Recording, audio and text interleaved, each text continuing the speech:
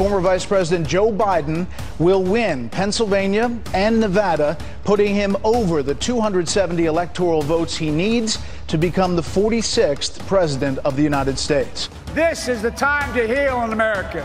While I may be the first woman in this office, I will not be the last. President Trump remaining defiant and not conceding this race. By all indications today, the president wants to keep fighting all the way to the Supreme Court. Biden-Harris team unveiling its official transition website, buildbackbetter.com, outlining issues he says he'll tackle on day one.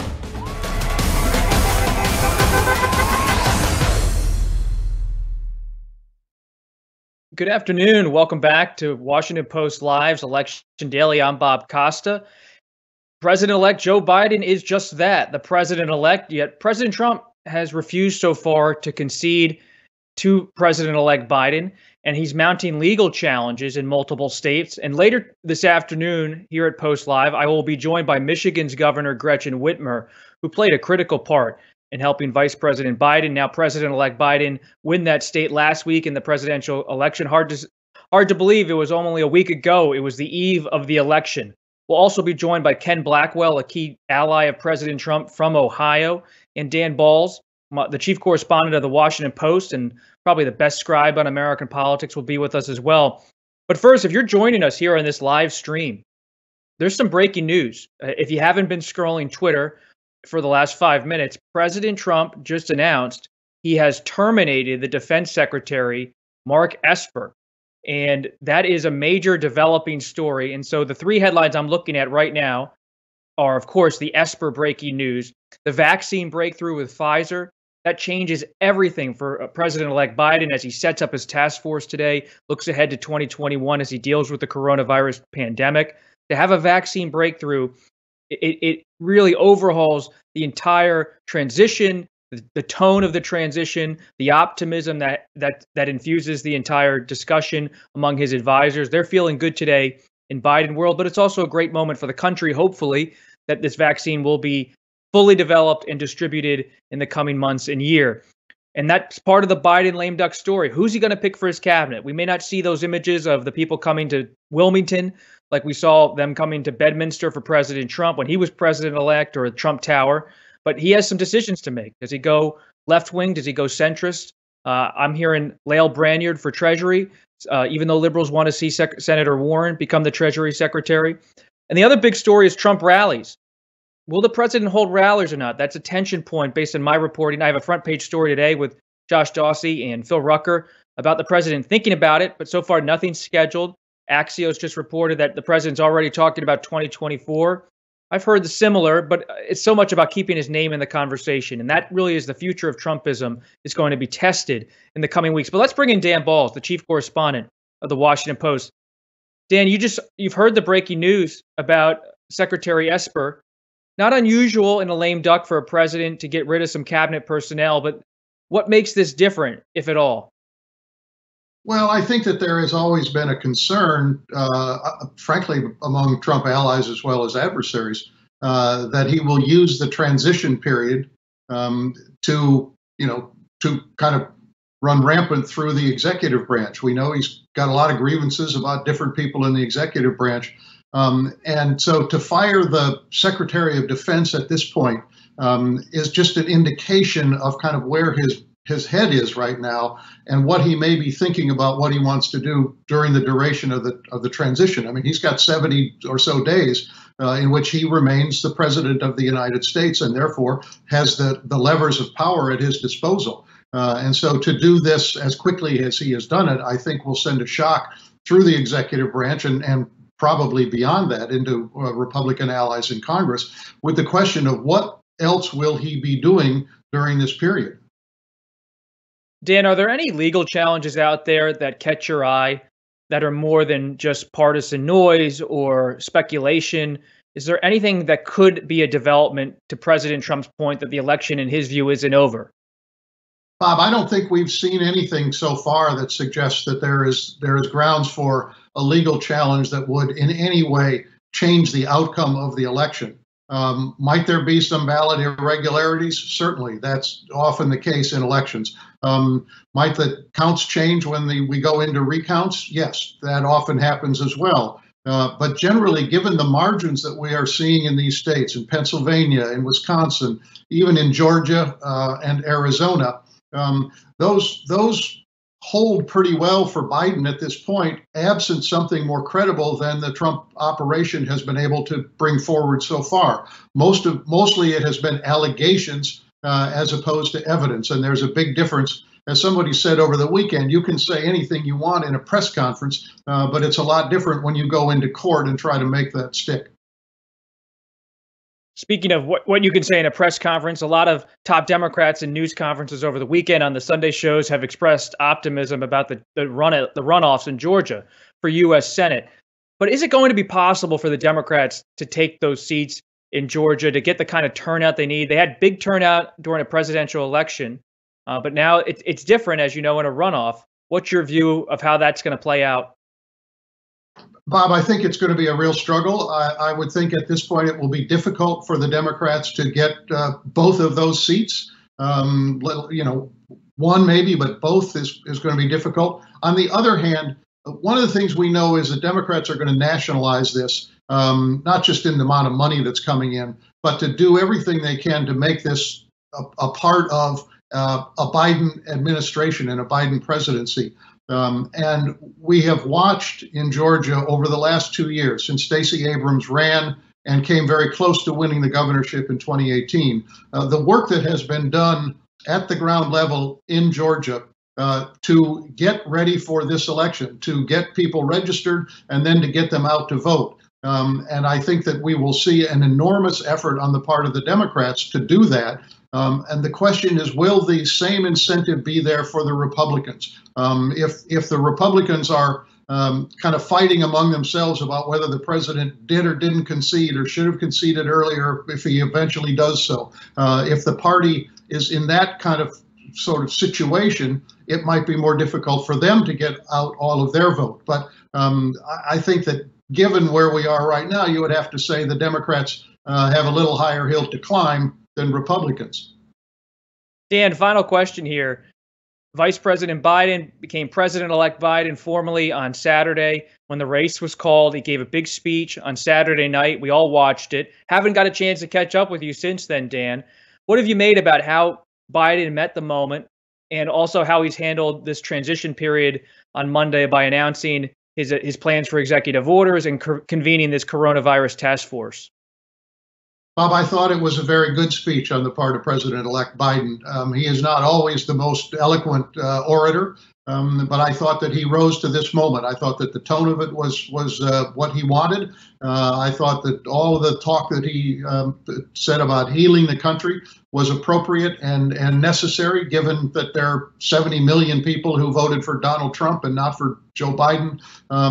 And I think that the way he is so far rolling out the transition also gives an indication of kind of the priorities that he has. And that first priority is dealing with the coronavirus pandemic, which is still the biggest problem he has to overcome. Obviously, the news on the vaccination front today is welcome news and great news for everybody. But I think that everybody knows that it will be many, many months before most people will have access to that vaccination. And in the interim, we're still in a period when these cases are rising at a very rapid rate. So he's moving deliberately and I think focusing on the right things so far.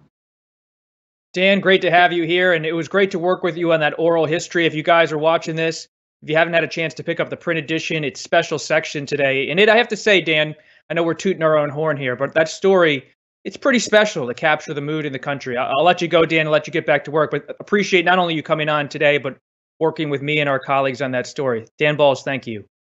Bob, thank you. It's an oral history in today's Washington Post. But let's talk now to Ken Blackwell, who I've known for a long time, have covered, the former Secretary of State of Ohio. He's an ally of President Trump, who's been helping the president's campaign. Secretary Blackwell, great to have you here. Good to be with you, Rob. Why hasn't the president conceded yet, and how do you see this week playing out? Well, let's start with a couple of realities. not one state, and you would, from a journalistic point of view, confirm this. Not one state has certified their state elections. Am I not right? Correct. The process takes much longer to certify. It's not absolutely. It's not certified. There are a number formal of certification. You're exactly right. These are a number of states are within what I call the margin of litigation. Legally and by the rules, there will be recounts. Would you agree to that? You're looking at a recount possibly in Georgia. Which other states are you looking at? Nevada. It's within the recount. Arizona. And so there are a number of states that are within that margin that allows for a recount. There are enough irregularities and cases will be prosecuted. But let's stick on Pennsylvania, for instance. One of the things that I find absolutely amazing is that the mainstream media has made projections, prophecy, as if they have been, had their ears whispered to by a divine force. Projections are not the final results. And we have too much experience in electoral history in this country where projections have been wrong. And so I've counseled the president's team, one, to be thorough and to be patient and to play by this rule book, the Constitution of the United States. In Pennsylvania, there is a legitimate and serious constitutional issue. And that is, who has the authority by the Constitution to establish the ground rules for an election? It is the state legislature, not the state Supreme Court. There is a serious issue. And if you begin to look at the number of votes that came in at the close of election day at 8 o'clock, that is a substantial number of ballots. And the question will be, how do you remedy that? Because I think the Supreme Court— Well, in Pennsylvania, Secretary Blackwell, not to interrupt, but in Pennsylvania, the Supreme Court Justice Samuel Alito ruled that those ballots were segregated, but he enabled on Friday night for the count to continue in Pennsylvania. And mail-in ballots were part of the process legally in Pennsylvania, and it was the state's decision to have them counted in the way they've been counted. No, it was the Supreme Court's decision that extended the election date from the close of the election, or the close of business election day, to 3 days later. Is that not right? It was the Supreme Court. It was a 4-4 decision. It was a 4-4 decision. No, it was a state Supreme Court order. A state Supreme Court order. It was not the action of the legislature. So if we're going to play by the rule book, let's be thorough and let's play according to the rules. So I actually think— But Secretary Blackwell, would you acknowledge though that 2016? I think Pennsylvania is in play. I actually think Arizona is still in question mark, and Nevada. So these projections, and where no state has certified a final tally, how can you begin to call somebody president-elect when his opponent has not conceded? And I go back to Secretary Blackwell in 2016, President— I go back to 2000. I know, but Gore had, I understand your point about certification. Gore had the decency to pull back, declaring that he had won until the process played out. And that's all I'm suggesting, is that there's a lot of premature assumptions and actions going on, and the final tally is not in. The litigation is not over. The thoroughness has yet to begin in terms of some very questionable irregularities in 3 to 5 states. That's all. Patience, thoroughness, and play by the rule book. And at the end of the day, if the count goes in Biden's favor, I am sure the president will do the right thing. But he's not going to prematurely throw in the towel because the mainstream media has projected. Projections Well, are not. Secretary Blackwell, if you wouldn't mind me, if I could just interject for a moment. Yes, sir. Yes, sir. The mainstream media, Secretary Blackwell, just for a moment. In 2016, the presidential race, the race was called by media organizations who were looking at the math, and Secretary Clinton accepted those calls, and so did President Trump. President Trump did not say as president-elect in 2016, I want to wait until to be called president-elect until everything's certified by the U.S. Congress and the Electoral College. So the suggestion that people always wait is not entirely accurate. No, it is accurate. He, in fact, had her concession. And there were not, the states did not play out in terms of her commanding or demanding recount. So look, I have a long history of electoral politics in the United States. And I would suggest to you that let's just be clear. Hillary Clinton basically this time told Joe Biden not to accept the results of this election until he won. Now, that's been quoted. You all have carried it. Now, people might try to conveniently forget it, but don't think the president is going to throw in the towel based on the media projections when, in fact, there are a lot of questions that have not been answered, and I think a substantial case, particularly in Pennsylvania, to be prosecuted. Secretary Blackwell, when you look at the Electoral College and the suggestion among some Republicans to disrupt the count in the Electoral College, the concept of faithless electors, is there discussion in Trump circles and GOP circles about having an effort on that front? No, who's talking about faithless electors? Basically, what the president wants, and when he wins a state, he wants his elector to be faithful. His electors to be faithful. Now, let's go back to Pennsylvania, because it will really be interesting.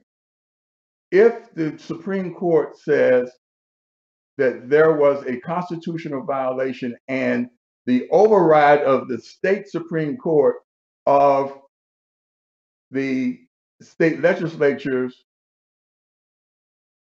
schedule, and the state legislature says our schedule is the rule, and Trump wins,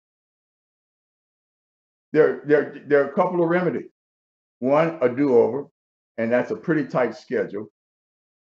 Two, the the state legislature can declare the legal winner.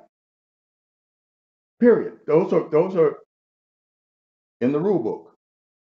So let's not. What is your concern though with these ballots were mailed in under the law? Nobody has to be faithless. Let's be true to the rule book, the Constitution. But speaking about the rule book, what is your concern with ballots that have been legally mailed in during a global pandemic? If in fact they arrived at the prescribed time in the prescribed time frame of the state legislature, something that had been carefully crafted and then was overridden by the state Supreme Court unconstitutionally, in fact, state legislature can say those ballots that came in under our prescribed rules win. They call the day. Those and you can't tell me right now. So you would be comfortable by discounting thousands and thousands of ballots that were mailed under the presumption they were being done legally because of the way the court had handled it? Under the rule book, right? Under the rule book.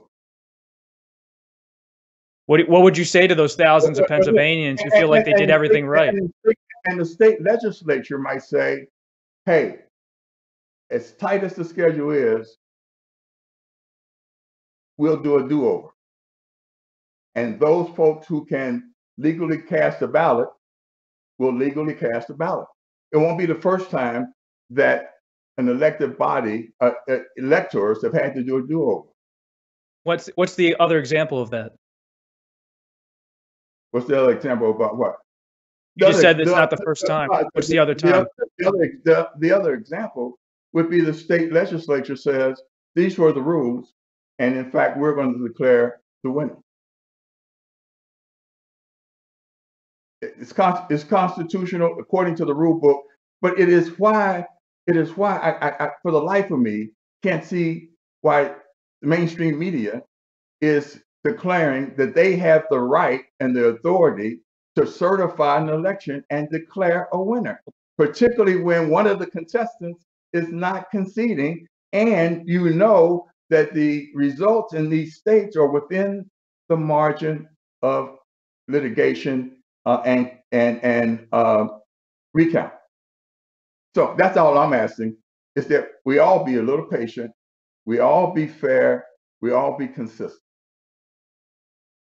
And what's your reaction? I think it's wonderful that we in fact now are, because of Warp Speed, Operation Warp Speed, we in fact have a vaccine at our doorstep.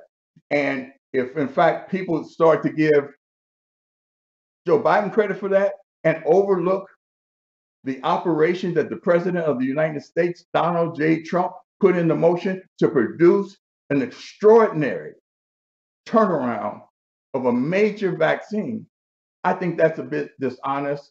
And I think that folks who do that, I think folks who do that, you know, are trying to, in fact, shape a narrative that's unfortunate. No, it's not about shaping a narrative. Number one, President Trump did start Operation Vaccine, encouraging a swift vaccine development. That's a fact. That's true what you said. At the same time, Pfizer has independently developed its vaccine. It is also working closely with the administration on the distribution process, but the development, Pfizer stated clearly today, was on its own. But you're right, great news for the country if this vaccine comes through. Secretary Blackwell, there's talk of a possible run in 2024 by President Trump, should he be defeated this time around. The Washington Post is at this position, not in the same position you are. Based on the results, based on math, it is President-elect Biden. I know you do not share that view, but let's say President Trump is formally certified as the loser of this election. Do you believe he will run again in 2024? Look, I'm not going to walk through that crack in the open door. Look, this has not been decided yet, and any speculation about 2024 is almost mind-numbing. Fair enough.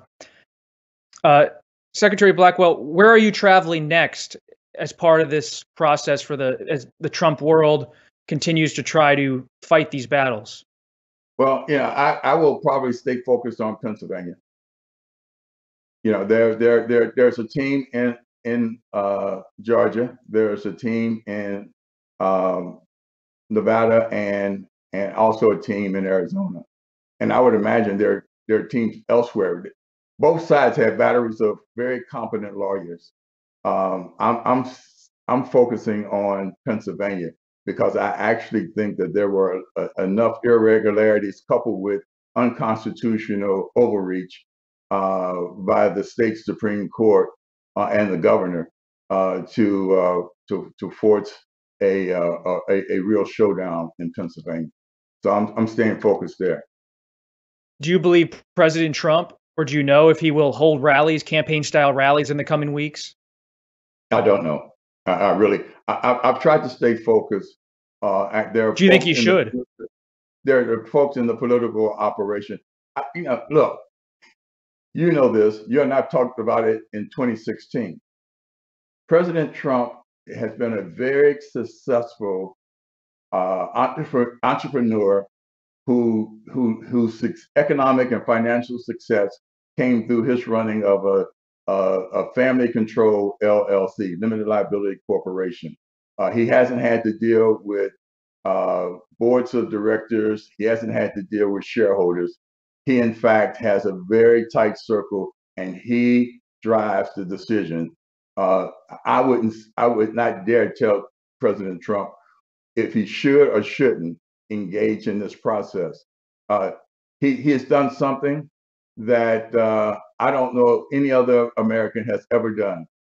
His first office, political office, elective office, was President of the United States. He accelerated economic growth and job creation in this country before the pandemic to historic levels.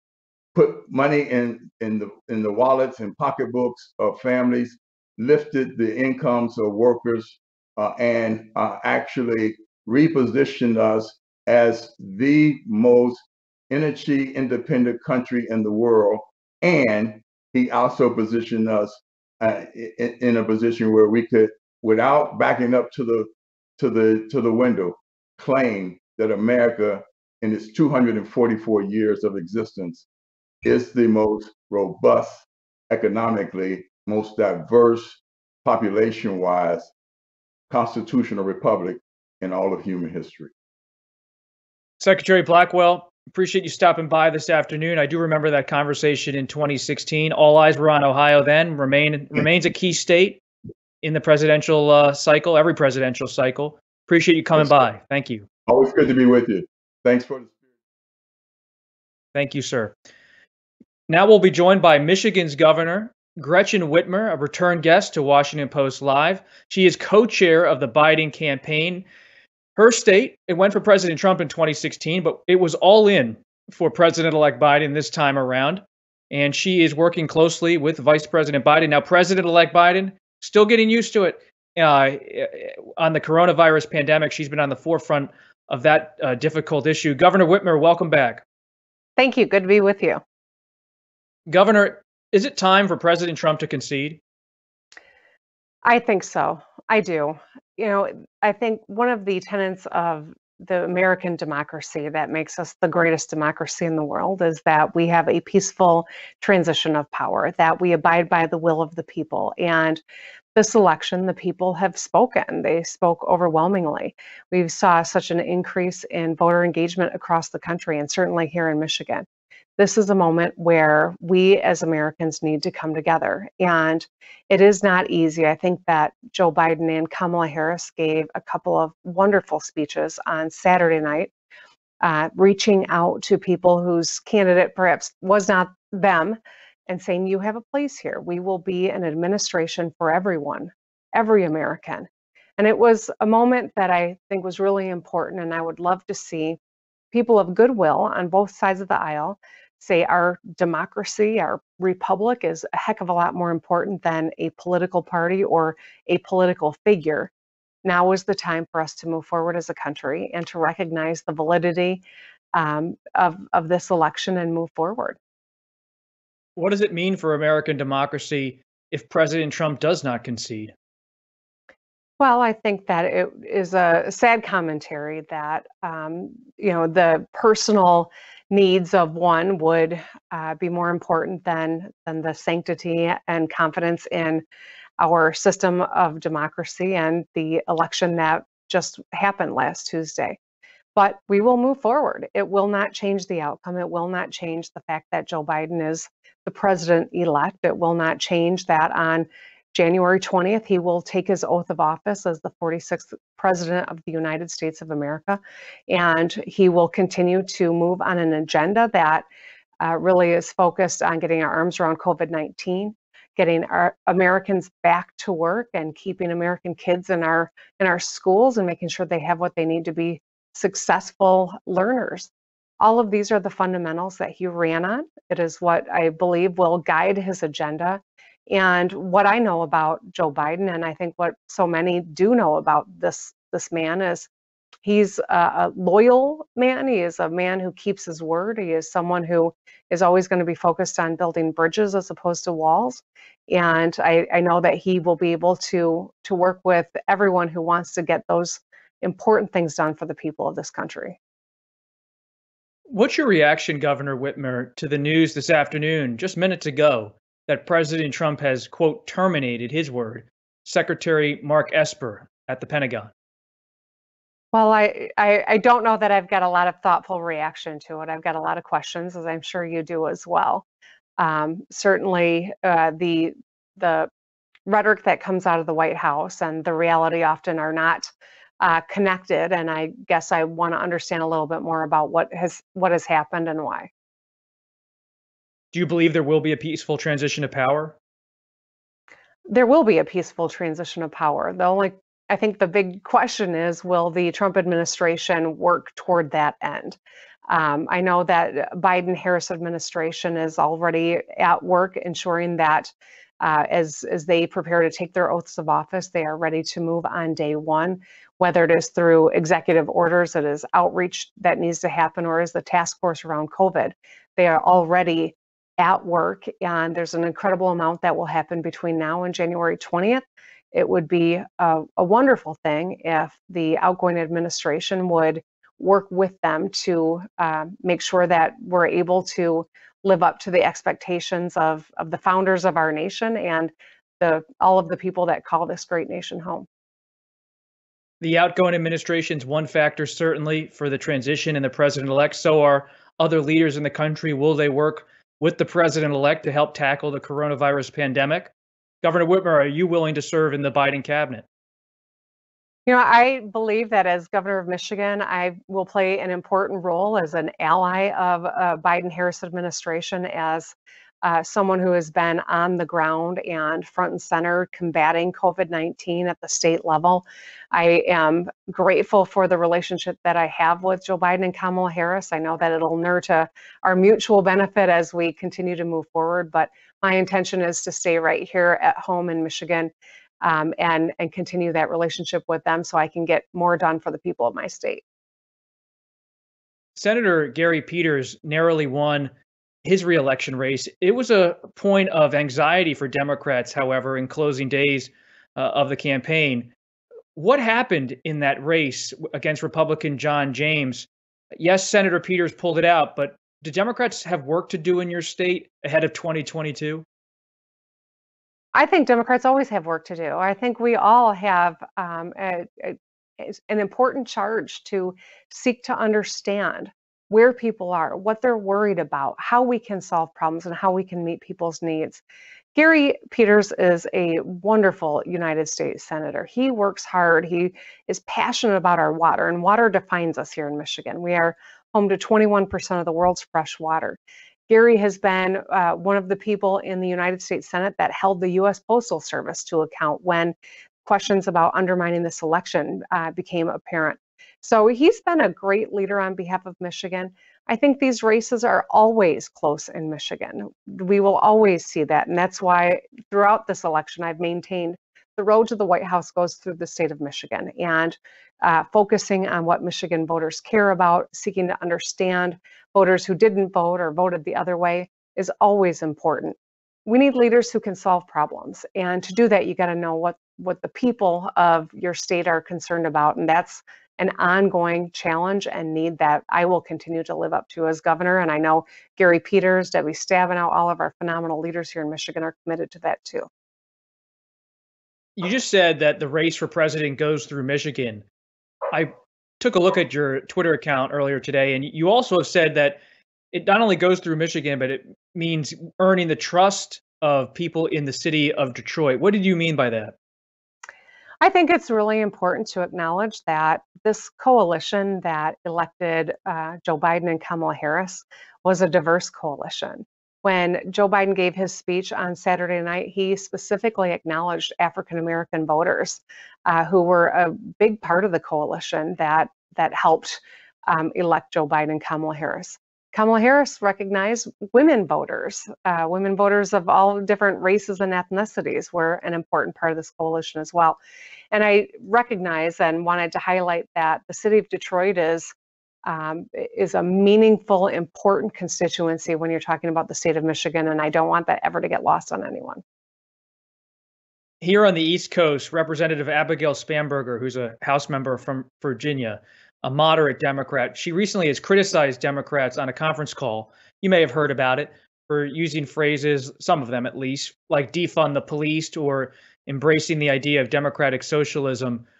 Did she have a point or not?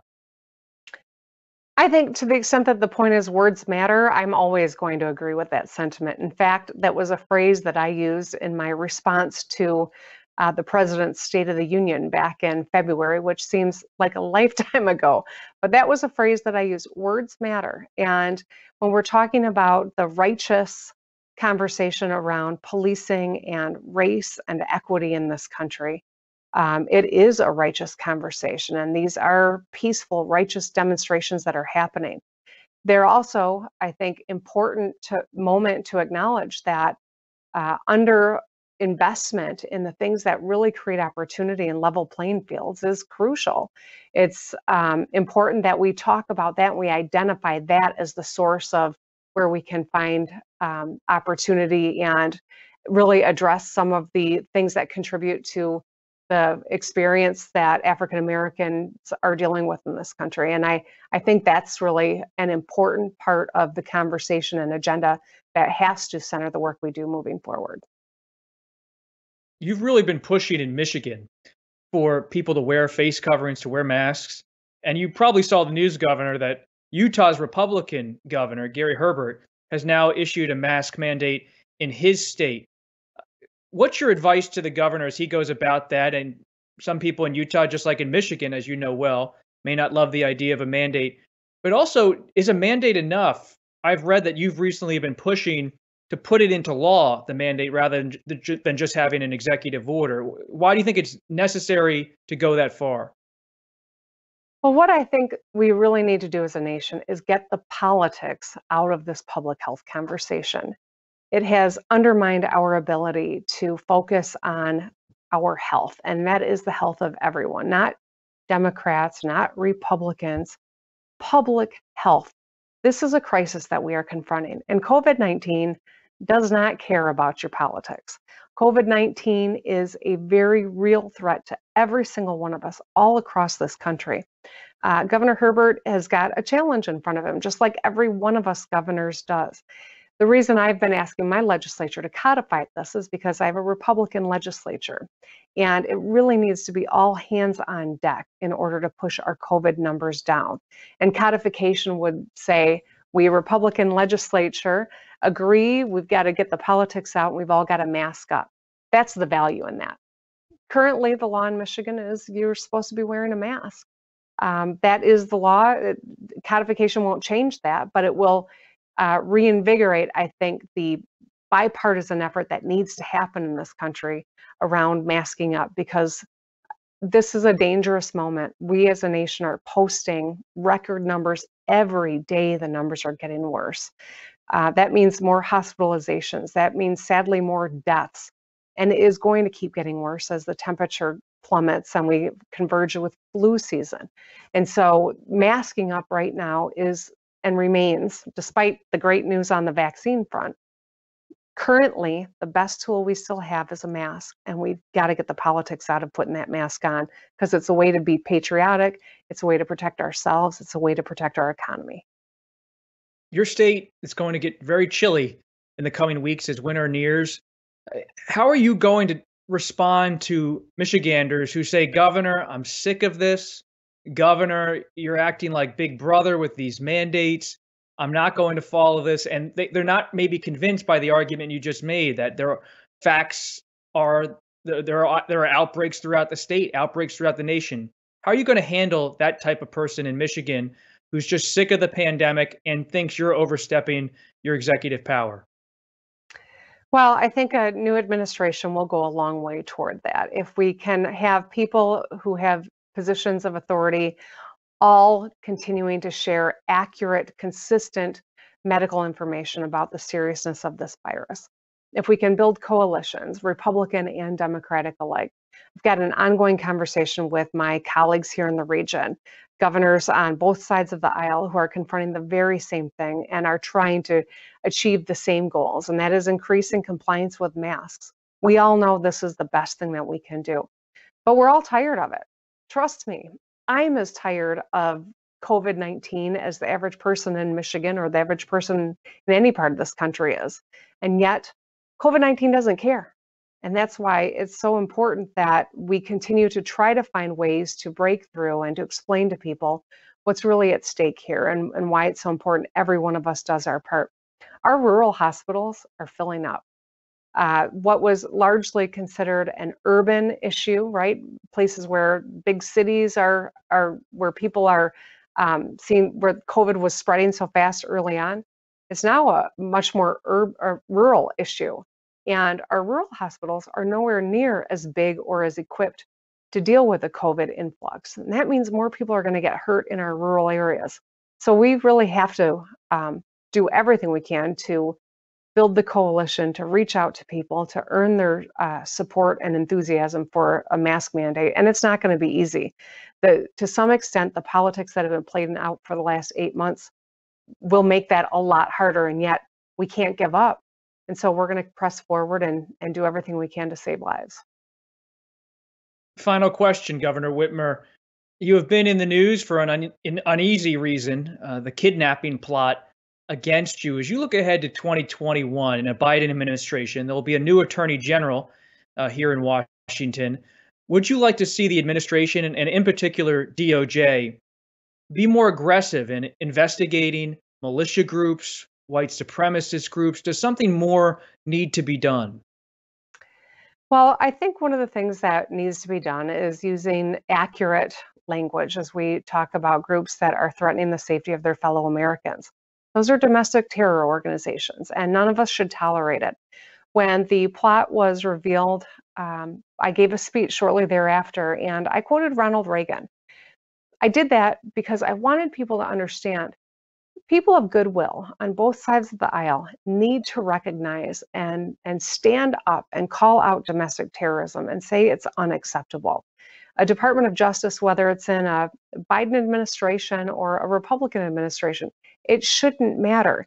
If there is a group that is organizing to terrorize or hurt their fellow Americans, they need to be held accountable. And that's all I think we should all be able to expect that from our Department of Justice, no matter who's in the White House.